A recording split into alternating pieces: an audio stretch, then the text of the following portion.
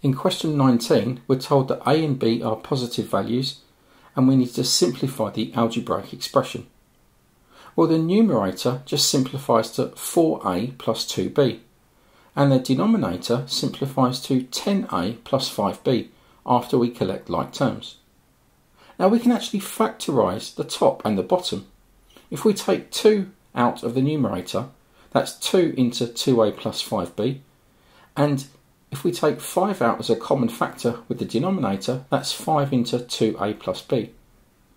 Now because a and b are positive values, we can be sure that 2a plus b does not equal 0. Therefore we're allowed to divide by it. And if we cancel the terms, this reduces to 2/5. So it always has the same value, 2/5.